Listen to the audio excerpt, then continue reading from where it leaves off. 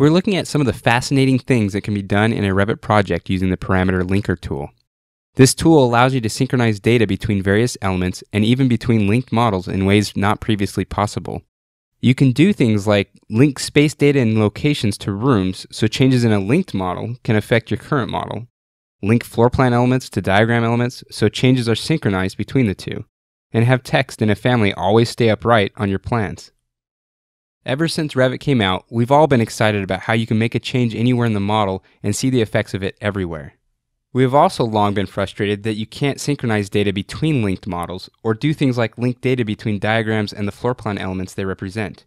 The Parameter Linker by RushForth projects enables a new way to share, synchronize, and maintain data that you just couldn't do before. We'll show some quick samples, then walk through how to set up your own project.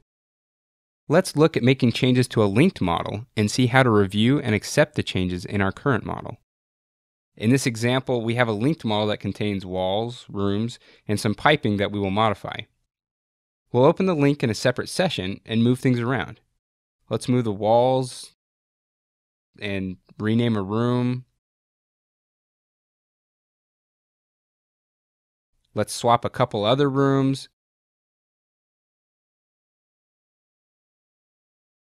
And let's move this pipe.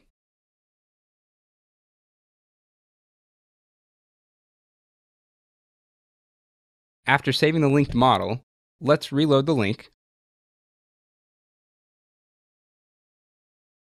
We immediately notice that the pipe is not aligned, and our conference space is no longer enclosed, but some of the other changes are less obvious. Let's open the Parameter Linker. Any monitored elements with discrepancies are highlighted red so you can easily review and synchronize the changes. In this case, we're linking the space locations and names to match the room locations and names. We can accept the individual links or all of them at the same time. We'll go ahead and accept all of them. After we synchronize the changes, we can see that our pipe has been aligned and all of the spaces have matched the linked rooms. Now let's look at a neat feature that allows you to enable auto synchronization. In the Parameter Linker, let's enable auto sync, which will track your changes in your current session of Revit. Since in this example we linked our electrical equipment on the floor plan to the detail items in the drafting view, if I rename a piece of equipment on the floor plan, it will stay synchronized on the diagram.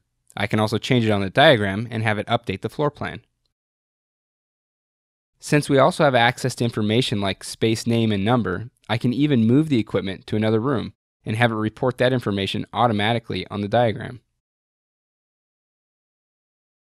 This means that I can link things like rotation on plan to, say, the tilt angle of a lighting fixture, or I can flip a switch on and off to turn on lights or to change the visibility of other objects. No, those are not accurate IES light source maps, just an extrusion created for show. So I had a user ask, can you link an element to itself? I was like, I don't follow. He said that since the tool has access to additional properties not available in the Revit interface, like locations, who created them, host, and such, that he could link those parameters to other parameters that could be scheduled and tagged. I was like, brilliant. I love learning new things about these tools. So while he was creating a site marker that could be tagged with its coordinates, so if you move it around, it keeps the coordinates accurate, I thought that it would be cool to have a family that always kept its text upright by linking its rotation to a text angle parameter. No matter where you move it on the plan, the text stays upright. The possible applications of this tool are endless. Now let's take a look at how you set this up in your project. The Parameter Linker works on two sets of data. First, a list of element pairs. This defines which elements are linked and share information. The second set of data are parameter sets.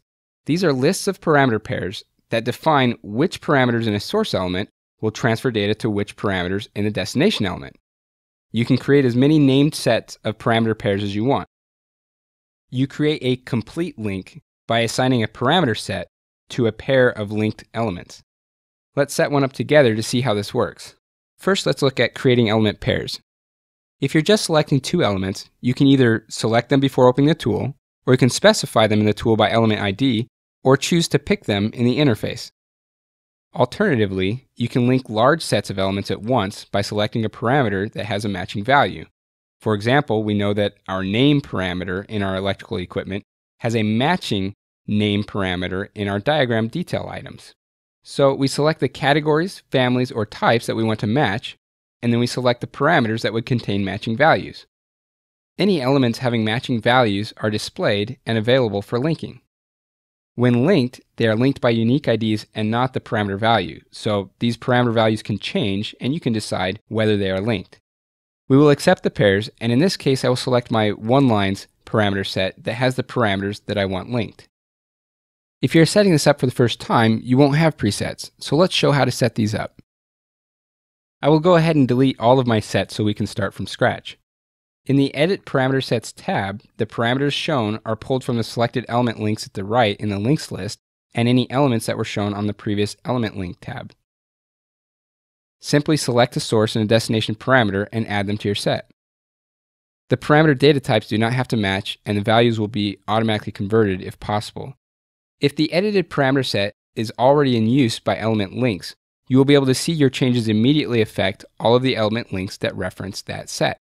So if I add comments to the set, all element links that reference this set will see the new parameters. You can change set assignments and manage set changes when this tab is visible. You can also change how the links are sorted and displayed by changing the sorting parameter to something like panel name or another descriptive parameter.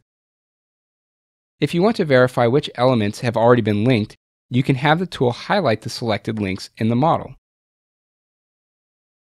Other example uses of this tool could include linking material properties to wall parameters so that they can be included in wall tags and schedules, or linking mechanical equipment to electrical disconnects for enhanced coordination.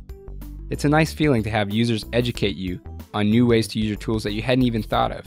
What new use will you discover? Visit the website to find out how this and other tools can help you save time by automating your workflows, because your time can be better spent on something else.